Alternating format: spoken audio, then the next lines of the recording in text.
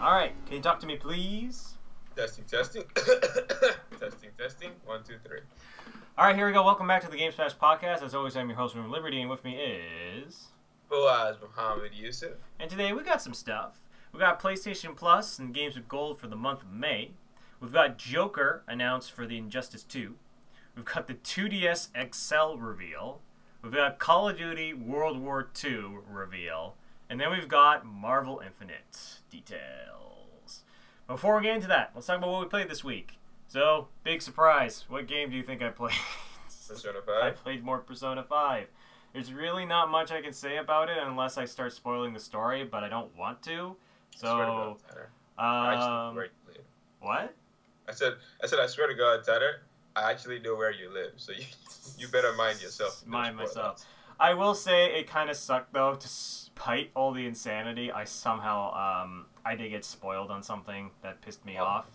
But it was one of those situations in which when I saw the spoiler, I had kind of called it from the beginning, so it wasn't as painful as it could have been. Okay. So it was one of those things where it's like, all right, it sucks that I know this now, but I kind of had guessed that this was a possibility, so that's pretty cool. That's really about it. Other than that, I played a bunch of Overwatch. I kind of just gave up on just getting the Mercy skin from a pack because I knew I wasn't going to have enough time. Yeah. So I just bought the skin. I have it now. Yay. Yeah, because me and Fawaz, we played some Overwatch together, and that was fun. And we were talking about how Uprising has this one problem with people just don't want to stay, and I don't understand why. Yeah. I don't understand. I like literally, it's like for people that just leave the game, like that one Torb that left the game. There's literally the only reason that I think he was leaving the game was he kept on like dying. But that didn't fucking idiot. But the thing about that is that it didn't matter. Even though he was still dying, I could just revive him, or I could just pick him up, and then we could continue on, and we would have won that if he hadn't left. And a lot of the times on normal mode, like usually it's like, okay, especially if you're playing normal mode, which is one of the easier difficulties for this mode in particular, there's literally no reason why you should leave. There's literally no reason because it is a free win. As long as you stay, like you have to be really bad to fail at normal mode. So that's why I was a little bit baffled by that. And it sucks because I really do enjoy the mode. It's just I don't understand this mentality of people like, oh, we're losing the fight. Whatever, time to leave. Yeah. And I'm just like, it's the reason why I stopped playing the mode entirely. For people who follow the channel, will notice that I never actually posted a video of me successfully completing the mode because eventually I just got tired of people leaving. I completed it once and I was like, I'm not touching. I completed it once, but I didn't have my mic in, and I was like, I'm not touching this mode again, and that was that. It's a shame. It's a real shame because the mode is a lot of fun. It's a really good mode, and I feel like it's just. I just feel like for me anyway, it's only fun on the higher difficulties because on the lower difficulties it's too easy, right? And, well, the reason why I like the lower difficulties is because it gives me free packs. Yeah, but yeah, it's just not fun for me on the lower difficulties. So I put it on the high difficulties, but on the high difficulties people leave, and when people leave, it's impossible. It's actually impossible to we were playing on the second lowest difficulty. One person left, and we couldn't do it. So yeah. But yeah, I mean that's really what I played this week. I'm trying to think of anything else. Yeah, no, other than that, well, honestly, it's not video game related, but I just watched a shit ton of Samurai Jack, yeah. And I'm actually up to season 5, so shit's getting real. Oh, shit. I need to step my shit up. You're getting past me. Yeah, well, I had a day off, so I just blitzed through season 4. And then went straight to season 5. Although the thing that sucks now is that because I've been blitzing through the episodes so fast, it's like now I'm gonna have to wait a week. wait, you're caught up? No, I'm not caught up. But like it's each episode's like 23 minutes, right? And then like I've got maybe 4 left. So that's like 2 hours. Yeah, so I'm going to be caught up relatively soon. But anyway, that's what I did this week. What about you, Fawaz? Okay. So I'm going to preface what I'm about to say with a little bit of a disclaimer. I realized that in the last semester of school, I've started cursing a lot more, and I'm going to make it like real talk. I'm going to make it a goal over the course of the summer to cut back on the cursing. However, before I do that, I'm putting a little bit of money into the swear jar because yesterday was one of the most frustrating days I've ever had with Overwatch, period. So first of all, fuck capture the flag. That mode is so bad. It is so little fun, and like it is just a piece of shit. Like straight up, that mode is a piece of shit. And I hope whoever, okay, I'm not about to curse out someone's job and someone's livelihood over a mode, but that mode is bullshit. Okay, so. You noticed yesterday when we were playing that they brought capture the flag back, and then because they brought it back, if you won a game in it, you got a loot box, right? Yeah. Now, for some reason I just couldn't let this one loot box go. I was like that, okay, you know what? It's just I just need to win one game of capture the flag. How long will it take? Never ask that question. Never ask that question. Never do that. Because you won't like the answer. So it took me 3, maybe 4 hours to get one win in capture the flag. About 80% of the games I played in those 4 hours ended in draws. Like, just my absolute favorite was when we were leading by 2, and then the opposing team gets 2 caps in the span of 1 minute. That was so much fun. We're losing by 2 the entire game, and then they get the cap in like a minute. The other one I really enjoyed was when I went to when we all 6 of them came to our base and stole our flag. 6 of us went to their base and stole their flag, and then we just avoided each other, and then we both capped because some idiot didn't think that like. This is the only capture the flag game mode I've ever seen where your flag doesn't have to be in your base for you to cap. So we just like avoided each other and we just capped it. It's like, okay, now we haven't actually done anything because now it's tied. Yeah. It's so unbelievably, such an unbelievably stupid mode. The runtime, like the second they get your flag, if they get out of your base, it's over. You can't catch them. It's a cap because the distance between the flags is too small. Yeah. So everything about this mode is just poorly designed. However, you already know all of this, Tanner. We went on this. We talked about this before. Yeah. What I discovered yesterday, and like Tanner, I kid you not, if I actually met this person in real life, I would have choked them straight up. I'm not exaggerating. Just I wouldn't have full on rage. Sit here and act like I'd have killed somebody because I wouldn't. But I would have choked this guy until he lost consciousness. So this is what I discovered last night. I'm playing capture the flag, right? My team gets 2 caps in the first 30 seconds. Okay. Then we get the flag, right? The third time, because it's first to 3, right? Yeah. And then they bring the flag back to our base, and then the dude refuses to cap, and I'm like, oh my god, this guy's trying to troll them, right? Yeah. He just sits around in front of our base with the flag. Nobody on the other team is competent enough to kill him to let one of us get the flag and cap. So I'm just sitting there for 4 or 5 minutes, just waiting. And then the time ran out, and I realized something horrible about that mode. If someone is holding on to the flag, the game never ends. Oh no! Are you serious? It just goes into overtime? You stay in permanent overtime. Oh no, that's a new level of trolling that I have yet to see. That is... I swear to God. Man, I should never get my hands on that bastard that was playing Winston. I don't care how big that dude is. That fool is getting choked straight up. Oh my god, that is hilarious. He's getting stabbed. One way or another, I was just sitting there and he just sat there, right? And then overtime hits, and I'm like, why hasn't the game ended? And then the wick isn't going down, and then I come to the horrible realization that until this bastard caps, or someone on the other team kills him and returns the flag, this game is never going to end. I think I lost track of how long we stayed in that game for. But eventually someone finally killed the bastard, and then they returned the flag. I got my cap. And let me explain how, I'm gonna have to take a break from Overwatch. See, I still love Overwatch as a game, right? Yeah. But I had that experience with Capture the Flag has made me so angry that like the hatred has carried over from that mode and has trickled into Overwatch as a game. And I'm just gonna have to take a break because like there's just like did you watch Age of Ultron? Yeah, I watched Age of Ultron. Okay, did you hate that movie? I didn't hate it, but I wasn't like impressed by it, I guess. Okay, have you heard of The Blacklist? It's a TV show. No, I haven't heard of The Blacklist. Okay, there's this TV show, The Blacklist. The protagonist of The Blacklist voiced Ultron in Age of Ultron, right? Yeah. One of my friends hated Age of Ultron so much that he stopped watching The Blacklist because why? because of what's that word? Attribution.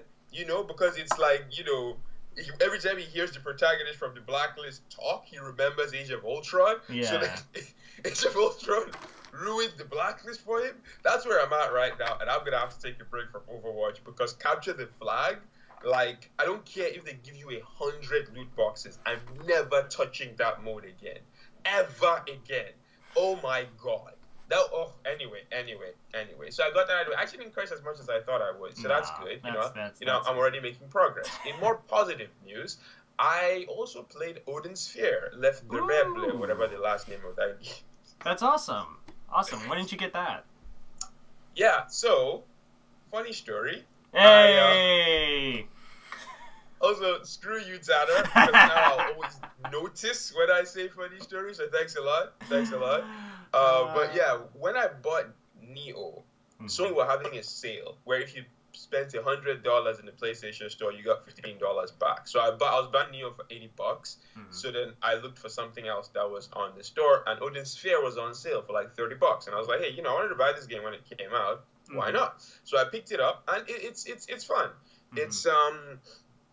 It's a good bit of fun so far. I'm still in the first section because how it works is that it's four standalone stories that sort of interact with each other, and then the fifth, it gives you different perspectives on this big war, and then the fifth story gives you the true perspective. Yeah. So I'm still on the first story where you're playing this Valkyrie. The combat system, I was worried that it would be very button mashy, but I made it to the second boss, and the second boss alone, I tried to just mash my way through it, and you know I got my ass kicked. So there is depth already had to slow down and actually start learning the system, and so you know shout outs to them for that. I'm looking forward to. I'm gonna give the game a good try. I'm also gonna go back to Neo, but like right now I just wanna because like I'm already into Neo, so like I just have to get back into it. Whereas I want to make sure that I get into Odin Sphere, otherwise it ends up like, you know, Shadow of Mordor. Yeah, it's gonna be. I keep trying to get back into, but something is always in the way. So I'm gonna like try to make sure I get into this game, sink like a solid 2 or 3 hours, and then I'll start like branching out and playing other things, you know. But yeah, it's fun. The art style is amazing. They fixed one of the biggest issues with the PS2 version, which was the horrible frame rate. And all in all, I'm looking forward to the story. I'm actually looking for. I love stories like that, where you know you have like a bunch of short stories that all give different perspectives, and then one story that sort of like puts everything together. I've always loved that narrative technique, like that so I'm looking forward to it. I just think it's a good. It's because it gives you a more broader perspective on like the world itself. So I think that's always really fascinating when games or shows do that. But yeah, no, cool stuff. I guess we'll just get into some news. So PlayStation Plus and Games with Gold. So PlayStation Plus, Tales of the Borderlands and Abzu, if you're in America, and if you're in Europe, it's Tales of the Borderlands and Alienation. I was so angry. So first of all, I see Alienation, and I'm like, holy shit, the prophecy was true. Because, okay, so... quick aggression. When Alienation came out, I didn't buy it because I knew it was going to be on PlayStation Plus eventually, and I was like, I'm just going to wait. And then when I saw this, I was like, yeah, there you go, I was right. And then I see it's only for Europe, and I'm like, crap. You win this time. It's PlayStation Plus. But it's a pretty shit month, right? Well, yeah, it's For me, it's like, I personally, I think Tales of the Borderlands is one of the better Telltale games, so if you haven't played it, I would say give it a try, because it's like, because for me, it's like the difference is that, like, I like Tales of the Borderlands because one, it's actually a pretty funny game, and we don't really get that many comedy games, and like there's not. It's weird, but it's like I can't think of any many comedy games that come out as often as maybe because I feel like their comedy games were a lot more popular, at least on the PlayStation 2 generation, or even earlier than that. Whereas comedy games aren't exactly. No, you're right. You're right. Yeah, so that's why I'm like I actually did like Tales of the Borderlands a lot because it gave me it made me reminisce a bit about that kind of era. And plus Handsome Jack in the game is just absolutely fantastic. So, but Handsome Jack was good in Borderlands too. So it's just more of him, and that's worth the purchase in my opinion. And but yeah, even so, it sucks because I really wanted Alienation to be in North America, but alas. But do we want to? But the I'm sure Exerd. it's coming eventually. Yeah, I'm sure. But there's also the Exerd demo, which is part of this. That is huge. So,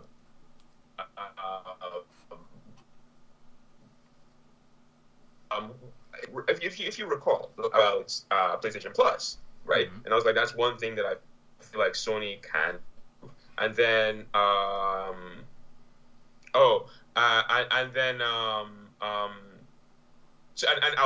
was gonna come into this month because we had seen the lists, and I was gonna come into this podcast ranting about it. In between then and now, though, they announced that we're getting the Guilty Gear Xrd Rev 2 demo, which is insane. This is really cool. This is shout out to Sony. Like they were listening to the podcast. They were like, holy shit, for us, it's right. We need to step our shit up. And they were like, they called up Axis or Arxis. whoever the developer is. Yeah. And they were like that, yo, we need to get something for Fawaz, so he stopped shitting on us on his podcast. And they were like, yo, we got you, fam. So they got the Rev demo. It's huge because it's a demo,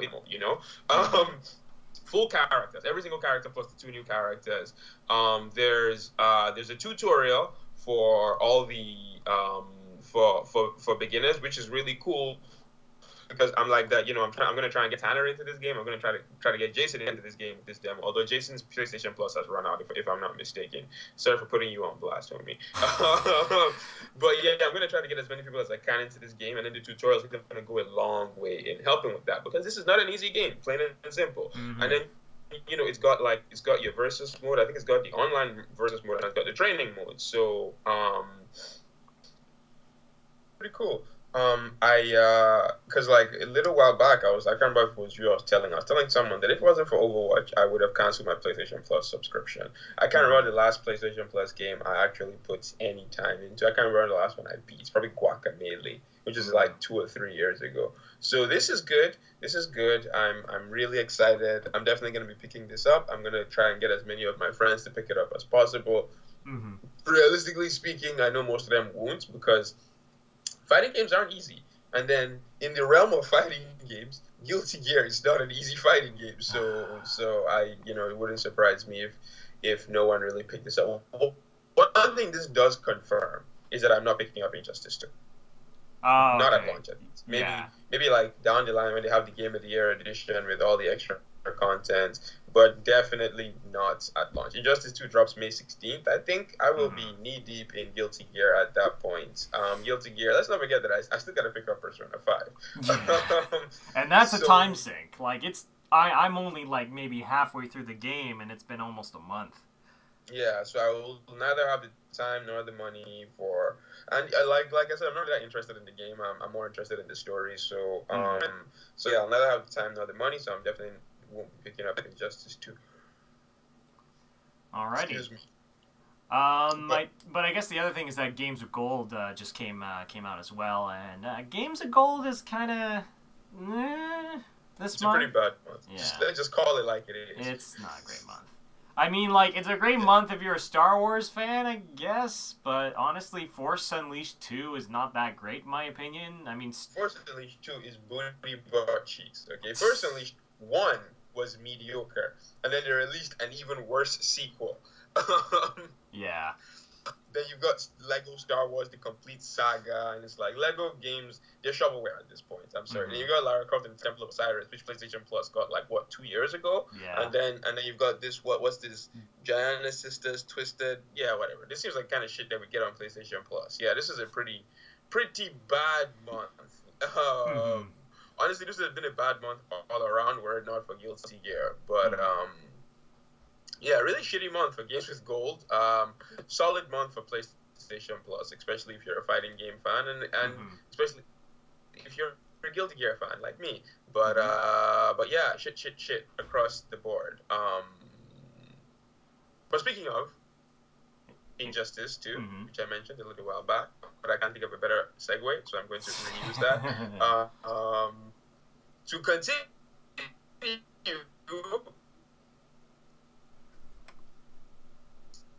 Was officially announced this week. I mean, to the surprise of absolutely no one. We all, like, from the moment this game was announced, we were like that the Joker is going to be in it. And then he leaked last week, but he was officially announced this week. So, he's probably the final character. Yeah.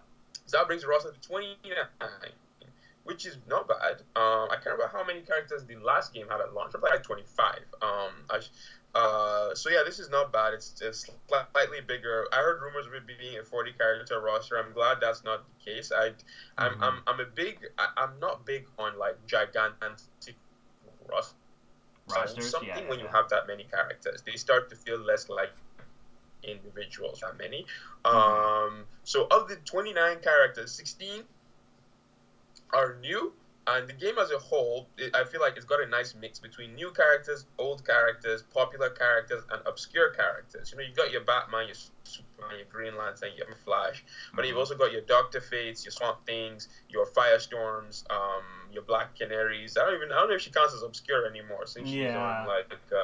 I feel like more people nowadays know who Black Canary is. So. Yeah, unfortunately, we did not get the question, but that's what Injustice 3 is for. But all in all, I feel like they did a pretty good roster. I'm hoping that Marvel vs. Capcom Infinite, I'm going to have to think of an easier way to say that. Because, you know, it's MVC 3, MVC 2, MVCI, that doesn't really roll up the tongue as well. I just call just call it Marvel Infinite. Just call it that. It's not exactly a long title. Yeah, Marvel Infinite, yeah. Hopefully Marvel Infinite gives us a nice mix like that. Because, like, Marvel Infinite, and we're going to get to that later in the podcast. Like, we all know the roster is going to be chock full of Avengers. The same way Marvel vs. Capcom 2's roster was full of X-Men characters, Infinite is going to be full of Avengers and Marvel Cinematic Universe characters.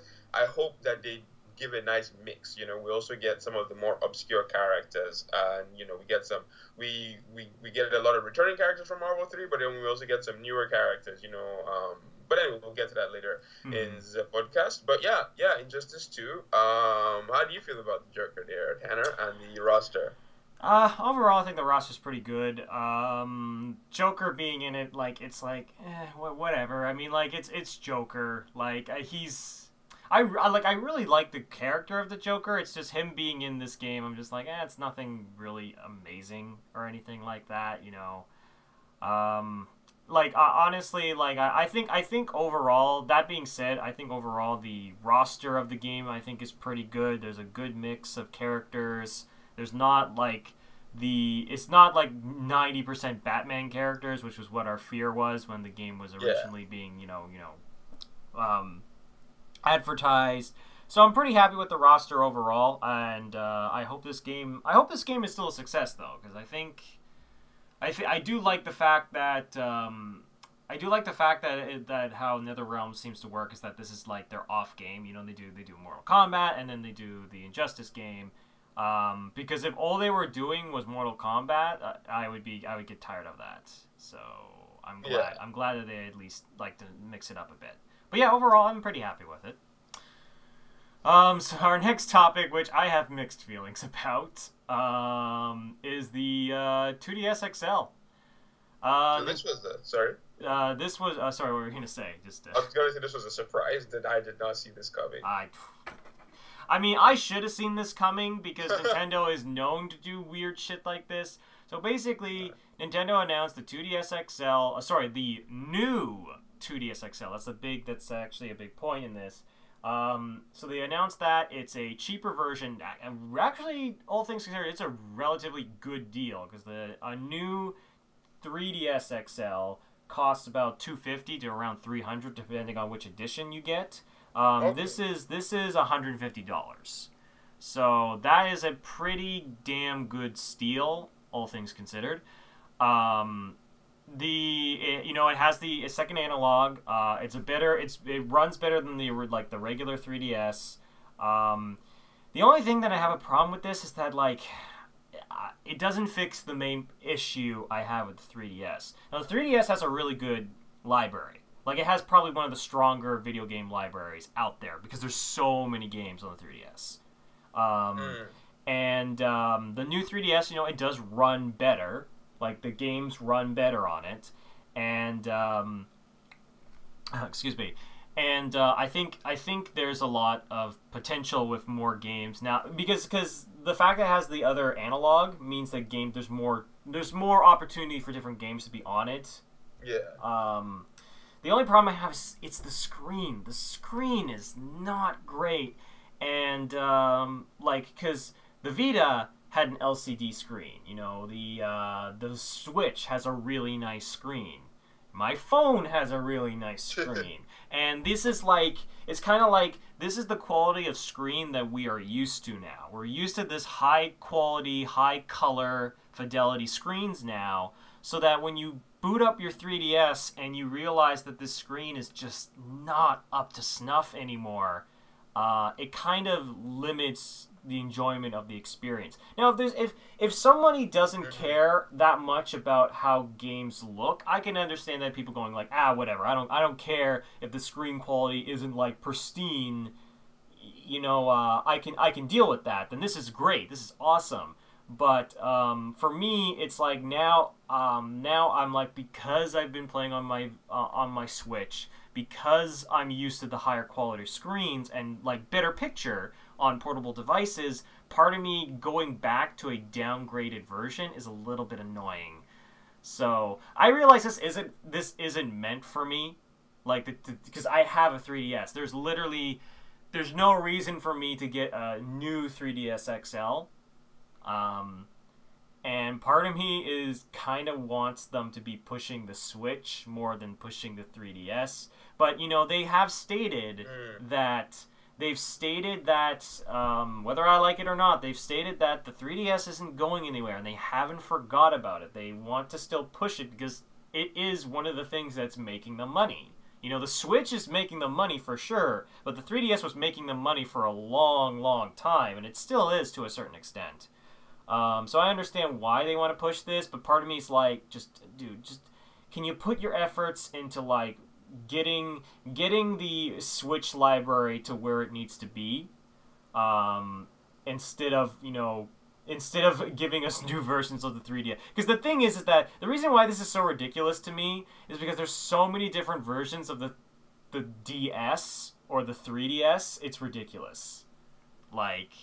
I'm tired of it because you had the 3DS, then you had the 3DS XL, and then you had the 2DS, and now you had the new 3DS, and you had the new 3DS XL, and now we have the new 2DS XL. It's just ridiculous. It's insanity at this point. So, but what did you think about all this? This was when I saw the headline. Honestly, I didn't even read it. I was like, "Oh, Nintendo doing Nintendo things." But yeah, the price is amazing. $150 for a handheld, and like you mentioned, it plays all the 3DS's games, and like you mentioned, the 3DS has one of the best libraries of any console. Definitely, probably the best handheld library ever. Oh, so, for sure, yeah. So this is pretty good. If I had more money, I would probably pick this up, straight up for $150. This will make, because I spend a lot of time on the bus. It takes me 40 minutes to get to school every day, and that was one of the reasons why I loved my Vita until Sony stopped making games for the Vita. Yeah, and so another handheld that I can just put in my jacket pockets and just play short sessions on the bus for $150. That is a steal in my humble opinion. However, like you said, what are you trying to do here, Nintendo? Are you trying to kill off the 3DS? Because, this is a very good way to kill off your own console. And if you just want to, like, phase the 3DS out and then bring this in, because, like, let's be honest, the 3D in the 3DS is a piece of shit, like, okay, piece of shit is a strong word. It's irrelevant. Like, I've not met a single human being that was like, yo, like, I played with the 3D of the 3DS and I played without it, and I can't go back to playing 2D games again. I haven't heard a single person say that. All I've heard was that it was nauseating. It's like, it wasn't great. I've only heard negative things about the 3D and the 3DS. So, if this is their plan, they're like, okay, the 3D failed. Mm-hmm. Let's focus on just the DS part. Let's focus on the games part. Then, I mean, it's confusing because the 3DS is so successful, but at the same time, it's not like it makes sense. They're like, okay, that didn't work. Let's try something different. But, like, other than then who is this marketed towards, and who, like, why split your market? Because both consoles play the same games, right? Yeah. So why? I don't get it. I mean, at the end of the day, it's just more money. Because, I mean, they're not losing money either way, I don't think. Yeah. So, yeah, I guess no matter what happens, they still win. Yeah, like literally, I understand why they're doing this. Because this is for people that's like, all right, I don't have enough money for a Switch, but I want to buy something, from Nintendo. Oh, look, there's a new 2DS XL. It's really cheap, and it's pretty much half the price of what the new 3DS XL is. Sure, I'll jump on. I feel like this is meant for the people that essentially they either can't get a Switch or they don't want a Switch, but they want to get a Nintendo product. So I can understand that's the market for. That's what it's for. But it's still like, I don't know. I feel like, for me, it's like, because there's a lot of potential with what the Switch can do, I want them to be pushing the Switch rather than pushing the 3DS, because I feel as much as I like the 3DS overall, I like it has been pushed so much that there's nowhere else to go. like there's so much that the 3DS has that like it's done. Like it has everything it really needs. It doesn't need any more. Like I think they just need to just like. Yeah, I think they need to, like, let it, gracefully step out of the limelight, and let the new blood come in. But I don't know. But you know what? as much as this 3DS 2DS XL nonsense kind of confused me, the next piece of news didn't confuse me, but made me laugh. So Call of Duty released their new trailer for their new Call of Duty game. And guess what? They're going back to the past. It's World War II. Call of Duty World War II. And this shit is hilarious to me. Because it's essentially them going like, well, Infinite Warfare didn't sell that well. And, I mean, granted, according to our bet, it did sell well enough.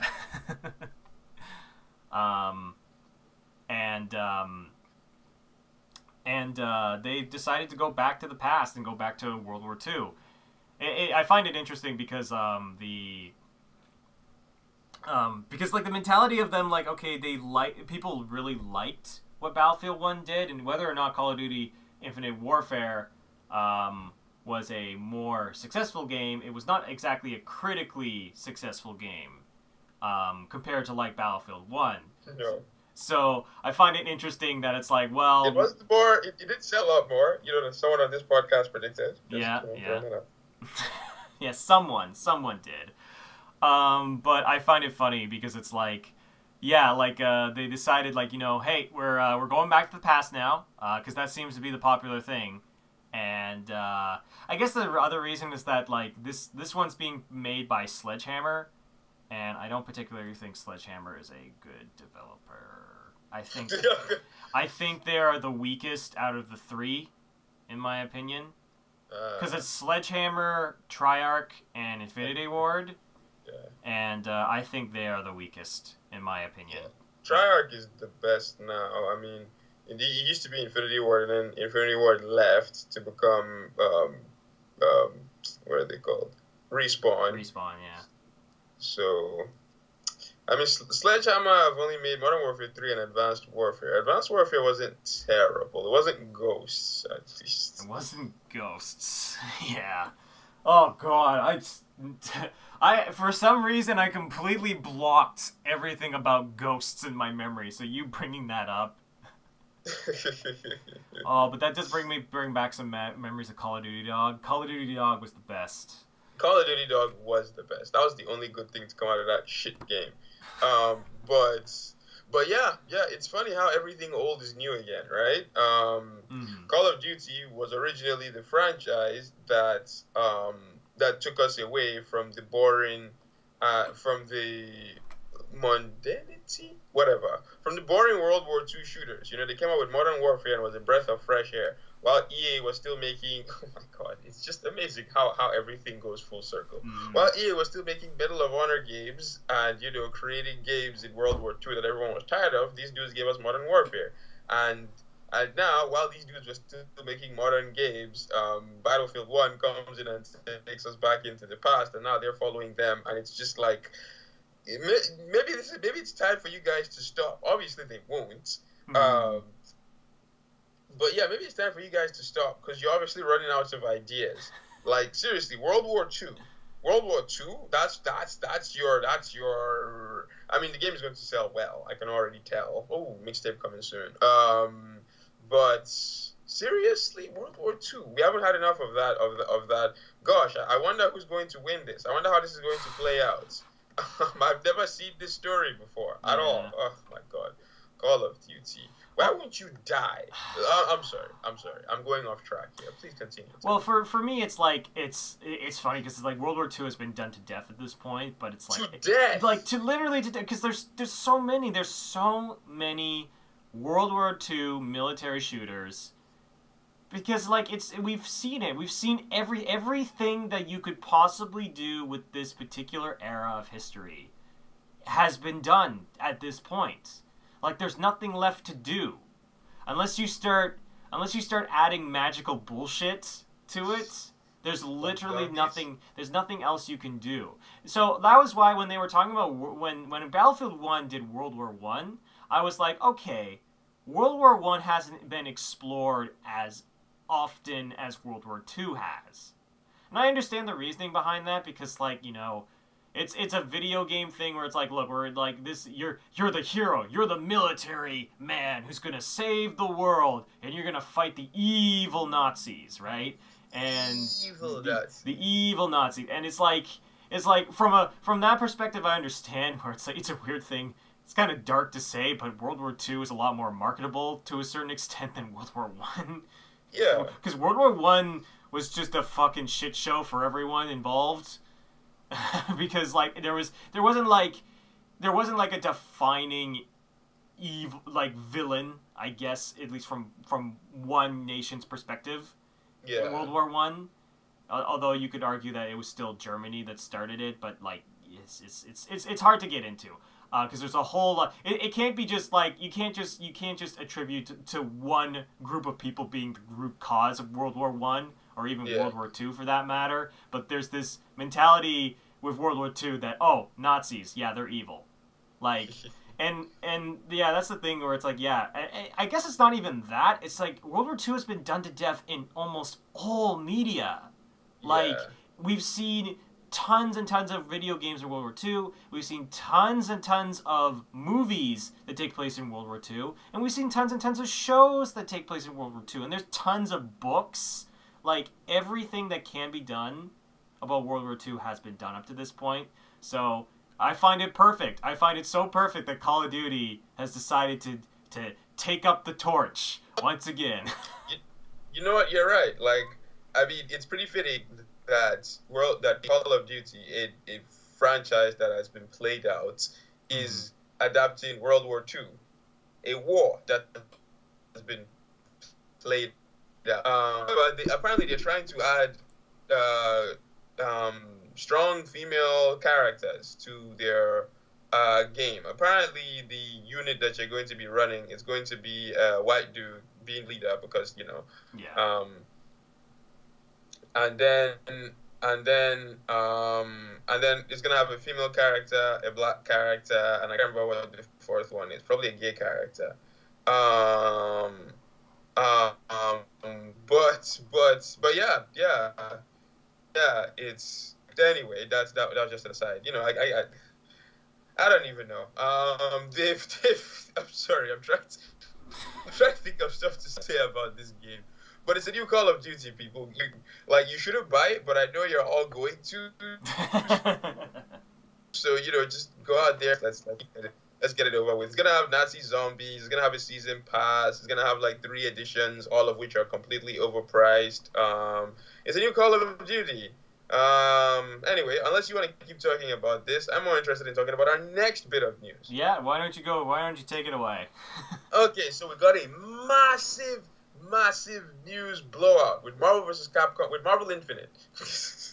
With Marvel Infinite. So, first things first, we got a story trailer giving us a basic idea of what the story is going to be. First of all, the game is going to actually have a story mode. Mm-hmm. So hats off to them for that.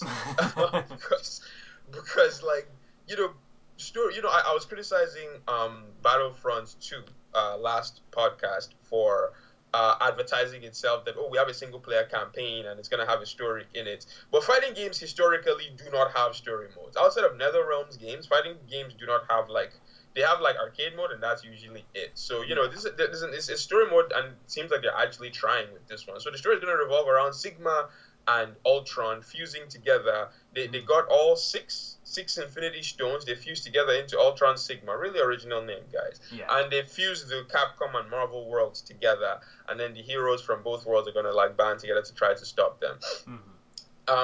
So that's the basic story. The story trailer also revealed a bunch of new characters. I mean, no real surprises here. Hulk, Thor, Hawkeye, Rocket Raccoon, and Ultron. From the Marvel side. The Capcom side was, not surprising, but I'm not surprised these characters are in the game, but if they didn't make it, I wouldn't have been surprised either. And that's Chris and Strider. One interesting thing about this, though, is that the fact that Ultron Sigma is the primary villain, and the fact that Ultron Sigma gets all 6 Infinity Stones, throws into question if Thanos is going to make it in the base game. Now, I'm still 100% sure Thanos is going to be in this game. There's absolutely no way the big villain from the Marvel Cinematic Universe does not make it into Marvel vs. Capcom Infinite. I just don't see how. But it does make me question if he's going to make the base game or if he's going to be DLC. That's pretty much it. But yeah, shout outs to them. The story looks... it looks like shit, if I'm being completely honest. But at least they're trying. Well, for me, it's it looks stupid, but I could see it being fun. I could see it being a fun stupid. Like that interaction with Rocket and Mega Man made me laugh, and I was like, okay, if they're gonna do stupid shit like that, I could see myself enjoying that. Yeah. So give them, I give them credit. At the very least, they're putting the effort in, and looking forward. They also announced a ton of gameplay details. So the first is, in an attempt to make the game more accessible. No, they have not hid the fact that they're trying to make this more accessible. It's the reason why they went to 2v2. It's the reason why they took away assists. And, they've said that they're not making it accessible in the name of killing complexity, which I'm fine with if they pull it off. Now, to go back to that, to add to the accessibility, they added an auto combo system. So how this is going to work is that if you mash light, it does a basic combo for you. So maybe a 4-hit string on the ground launch into a 4-hit string into a knockdown. So similar to Ultimax. Ultimax, yeah. Okay.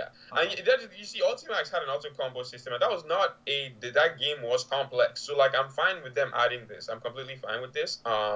In fact, I like this kind of stuff because like I said with Guilty Gear, I've been trying to get my friends into it. There's a lot of friends who just won't touch the game because it's too complex for them, right? So I'm like that if you can add a little bit of accessibility to make people feel like they know what they're doing, to make them stick around and learn the more complex stuff, and you keep the complex stuff in, because like I have no doubt this auto combo system, these are not going to be optimized combos, period, you know. And so long as that's the case, so long as you can get by, but you're not doing like 80% damage with these things, then I'm fine. Then in regards to the roster, so far I'm not feeling it. But it's because most of the characters they've revealed are obvious inclusions. And I'm hoping that's what they're trying to do. They want to get the obvious heroes out of the way first, and then they give us the juicier stuff like down the line. Because like right now, this roster, there's a lot of people who got revealed, and I don't even remember when they got revealed because I just assumed they were going to be in the game. Yeah. Captain America, Iron Man, Hulk, Thor, there was no way these characters were going to make it in. Ryu, Chun-Li, I can't remember when Chun-Li got revealed. Ryu, Chun-Li, Morrigan, they're always going to be in. Rocket Raccoon was probably going to make it. Hawkeye was probably going to make it. So no big surprises here.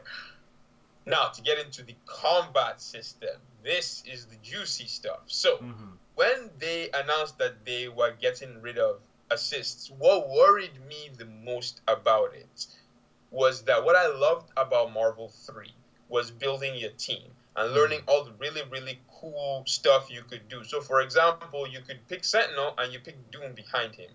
And then, Spencer. You pick Sentinel and you pick Spencer. Spencer has this assist where he shoots his grapple into the air, right?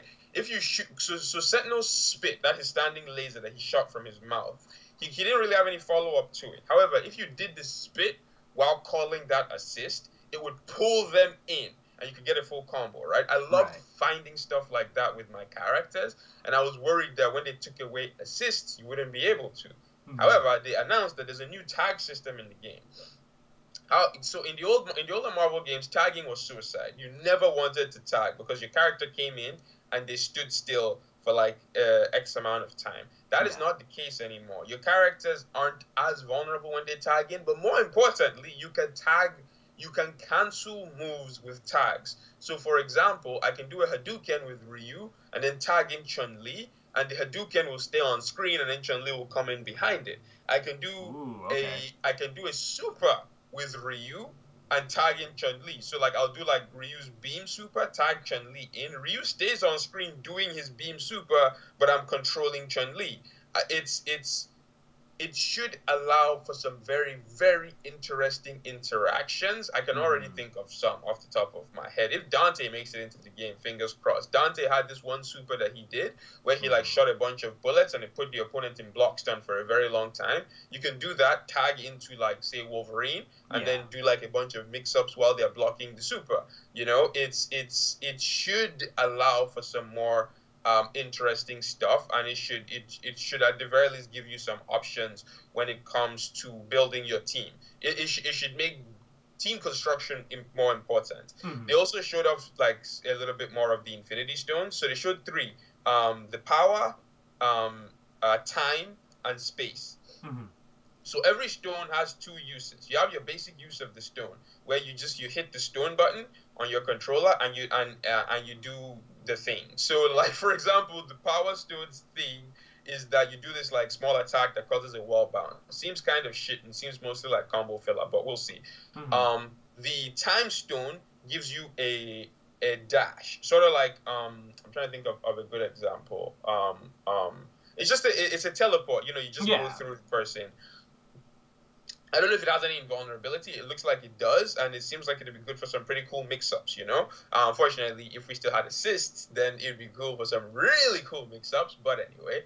And then the Space Stone lets you pull the enemy closer, so I can definitely see grapplers getting some good use out of this.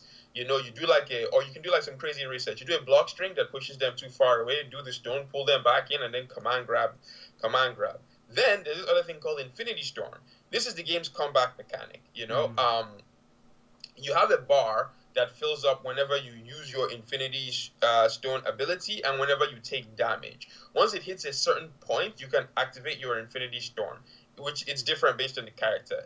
The Power Storm is like your character starts to do more damage and all of their attacks cause like wall or ground bounces. The Time Stone increases your speed and it gives you like an infinite teleport dash. The Space Stone is the really interesting one because it like puts the opponent in a box and they cannot move. Sorry, they can move, but it can only move within the confines of that box, and this box is not very big. So, right. So yeah, it's this further makes me feel like the Space Stone is going to be used very heavily by grapplers because can you imagine like playing Zangief versus Dalsim and then making it impossible for Dalsim to run away from it? That's, yeah, exactly. You hit it with that and he's stuck in spots and it's like, yeah, now hold all these SPDs. So I mean, you know, they seem pretty strong, but like they don't seem, because X Factor was a bad mechanic. I think everybody at this point, you know, thinking back, Marvel 3 would have been a better game if there was no X Factor in it. So like you know, when you hear combat mechanic, people always get a little worried, but like at the very least on paper this does not seem as bullshit as X Factor. Finally, and probably the craziest thing for me anyway, is this new mechanic called the counter switch mechanic. So one thing that everybody prayed for in Marvel 3 was a burst. Because one issue that Marvel 3 had was that every single once you like when we got to a certain point in the game, most characters had one touch kills, right? Yeah. So you just got a hit and you ran your combo, you killed the opponent, you corner carried them, you got them in the corner, and then you ran your mix up. On the incoming character, you got a hit, did another combo, one touch kill, ran another mix up, killed 3 characters. You could guess wrong 3 times and lose the game, right? Right. So people joked about how it was, you know, it was a 1-player game, you know, or you were just watching a movie because if you got hit, you just sat there and you couldn't do anything. Right. The counter switch mechanic is looking to change that.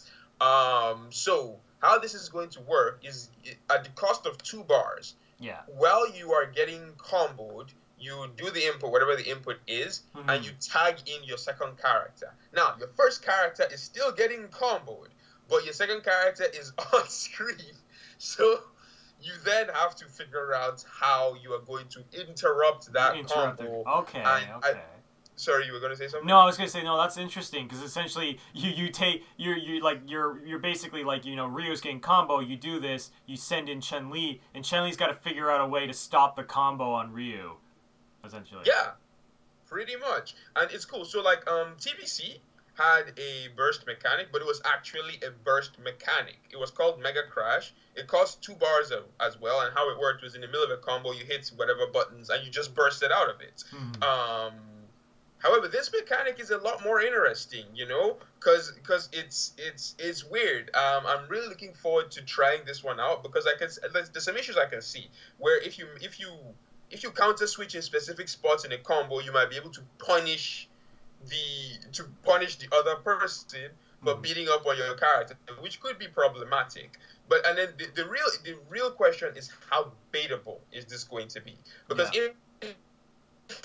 if the baited, then you know, then it creates that cool mind game. You're like, okay, he's going to counter switch here, so then you bait it. But then he's like, okay, I know he's going to bait it, so I'm not going to counter switch, and then he just drops the combo, and it's like a free burst, and you know, you have that little mind game. The other thing is that, like I said, it's not like a burst because it breaks the combo. This doesn't break the combo, so you have to counter switch. So it's not a situation like Guilty Gear where you can wait. You can wait till you're just about to die and then you burst. In this case, you can't because if you do, by the time your character comes on screen and jumps up to try to interrupt the combo, the other one is already dead, and all you've done is wasted 2 bars. By the way, the maximum amount of bars you can get in this game is 4. So 2 bars is half of your bars. Yeah, so this is pretty interesting. At the very least, this effectively kills one-touch kills. It's going to be very, very, very difficult to touch of death anyone in this game, which I don't hear. I can't imagine in a 2v2 game. I can't imagine anyone is crying about that. So yeah. Well, I mean, like, touch of death can be kind of fun to watch when you see it for the first time, but if you're, because in this situation, because obviously they're going to be pushing this for Evo, and this is going to be the next big thing, I could see that this system being a lot more entertaining to watch than seeing the touch of death, because as cool as seeing the insta death combos is, like, I feel like it would be more fun to see people get out of those insta kill combos. So Yeah, yeah. like you said, insta-kill combos are fun the first time you see them, you know, but when it becomes a staple of a game, it's not fun. Like, it's not fun for the person, it's not fun for anyone, to be honest, because, like, if I'm playing a fighting game, you know, like, people joke about how you turn it into a one-player game. I'm like, if I wanted to play a one-player game, I'd play a one-player game. If I want to play a fighting game, I want to, like, outthink my opponent, you know? So yeah, I'm not crying. I'm not crying about it. A couple of other small things. Dead characters stay on screen, which has led people to speculate that one of the Infinity Stones is going to let you bring back a character. We'll see. You know, this is 100% speculation. I'm just throwing that out there. Push block. They've changed push block. In the old game, how it worked was, you know, if you're in block stun and you push block, it pushes the opponent away. So, you know, it was a defensive option. There was ways around it. Now you can. I don't know if they've changed that, but if you push block projectiles now, it reflects them back. So this reduces projectile spam. Because one character in Marvel 3, Morrigan, she had this thing where she could duplicate herself, and then she could, like, just fill the screen with fireballs, turn the game into a bullet hell shooter, and it was just not fun. You know, let's just call it like it is. It wasn't fun to watch. It wasn't fun to play against. It wasn't fun to play. It was, you know, one-player shit. So this should, at the very least, it seems like they're trying to do this to alleviate that. All in all, this is interesting. Like, I'm loving everything I've heard so far. The game still looks like shit. Let me just, like, graphically, I hate the way this game looks. The UI looks like crap. The characters look shitty. Like, Rocket Raccoon looked sickly in that cutscene that we saw with him and Mega Man. And, like, all in all, the game... I thought Mega Man looked fine, if I mean... Mega Man looked fine. Ultron looks really cool. I love the way Ultron looked. It's funny, when they showed the trailer of Ultron and Sigma fusing, I liked the way Ultron looked, and then he fused with Sigma, and I hated the way he looked, so I was glad when I saw that he was actually, like, Ultron was a playable character, and it wasn't just Ultron Sigma. But yeah, in general, I don't like the art style that they've chosen, but I don't care. You know, it's not that big of a deal. The gameplay sounds really, really good. Finally, there's a big... I don't know if you've heard the meme, When's Marvel? Oh, yeah. Yeah, I know where did that come from exactly? Because it's like... Okay. So when Marvel got announced when Marvel came out in 2011, right? You know, Street Fighter 4 was the big game. So, you know, what would happen a lot was that people would be streaming Street Fighter 4 or Blaze Blue or something like that, but then everybody wanted to see Marvel, right? So people would just hop into chat and it'd be like, you know, when's Marvel? Like, you know, when is Marvel going to start? Because I'm only here for Marvel. So it became a meme, and then, you know, like, people just ran with it, so now it's actually a thing. But anyway, to answer the question, when's Marvel? September 19th is the date. Is the day that this game is dropping, which is a lot sooner than I thought, and actually worries me a little bit because Capcom is not known for releasing complete video games. Perhaps. I wonder if we've talked about that concept before. No, definitely not. Definitely not with Capcom.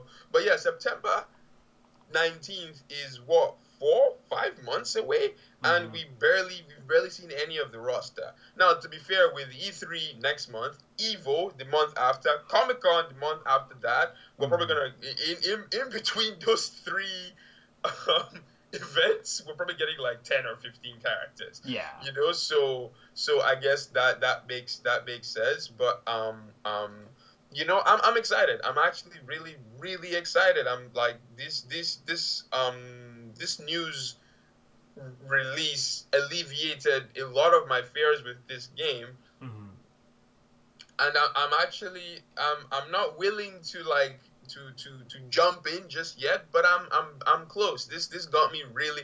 It made me remember how much I loved Marvel, and it made me realize how much I missed it. So I'm really looking forward to this. I'm really looking forward to seeing more of this game.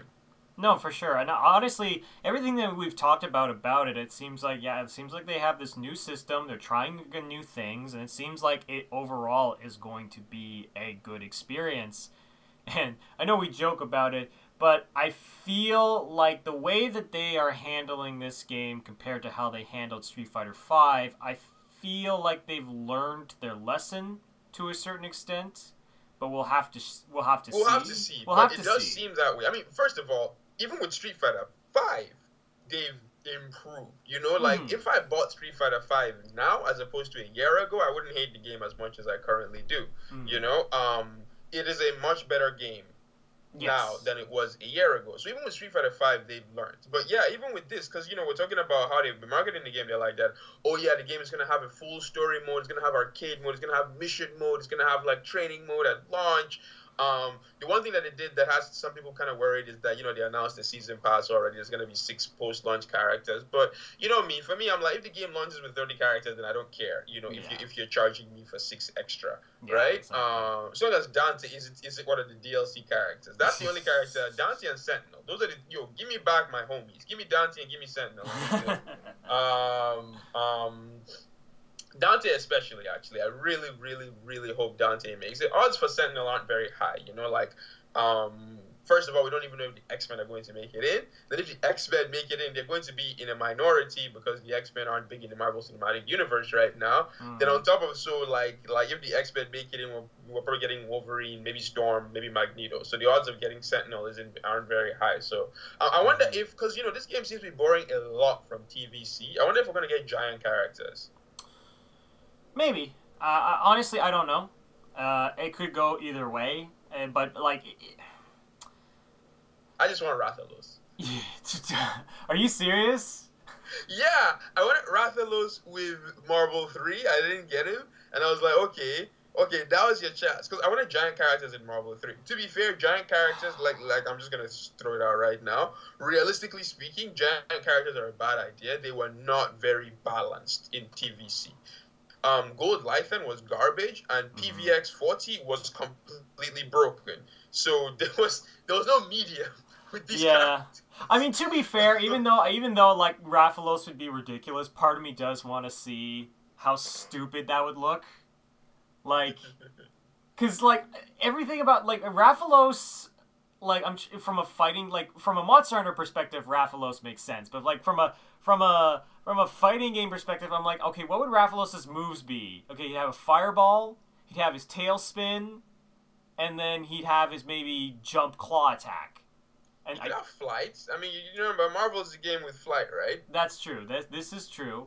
Yeah, so he could have flight. He could have like a move where he like scorches the ground.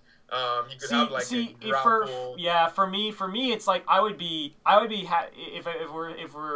if for a character that would make more sense from a fighting game perspective, I would say Zinogre would make more sense. How do you spell that? Zin ogre. Okay, there it is. And because like the Zinogre, he can do backflip tail swings. He has projectiles. He shoots 3 little electric orbs. He can go Super Saiyan. And shoot faster electric orbs.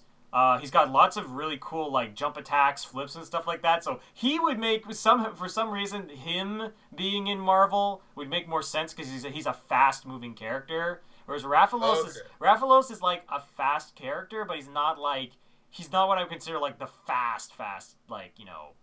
But he is the one that's the most famous. So if they did end up bringing a Monster Hunter character, it would have to be him. Because no one else, like as much as I like Zinogre, like I could guarantee you had to type that in because you don't know what Zinogre is. I don't even know how to spell it. It's all good. It's all good. But anyway, overall, I'm pretty happy with what we're seeing so far. But before we wrap things up, we got our question of the day from the lovely J Streets. Shout out to J Streets. And he's asking us, should video game developers form a union? So I'm very interested to see what your opinion on this is. This is a tough one. I did a bit of research and stuff, and the straightforward answer is yes, because like it's no secret that being a video game developer is not an easy job. They're mistreated a lot, and it's overall a shitty job. Mm-hmm. A lot of people do it because they love it, not because it's a 9-5.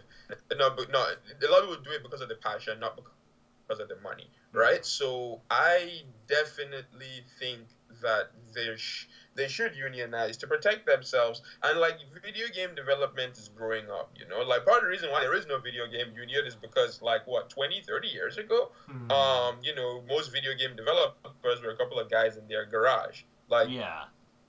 Hotline Miami, the game that I love so much, was made by two guys in their underwear in their apartment.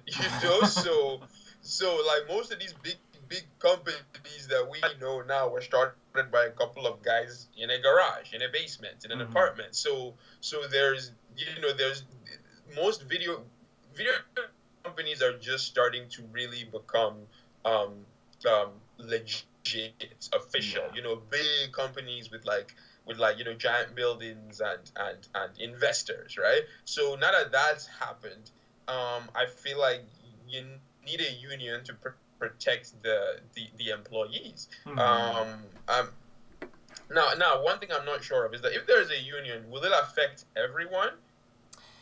That's a good question, because my big worry, like for me, if they were to make a video game union, I feel like there would have to be.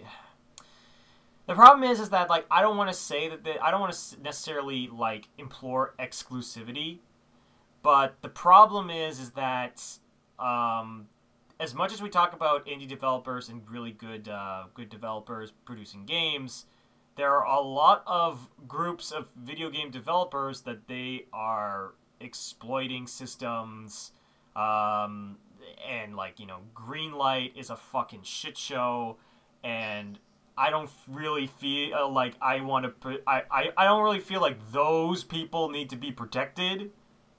And that's the biggest fear is that if a union came in, I could see, because the problem is that there's a lot of situations in which these things like this can be exploited.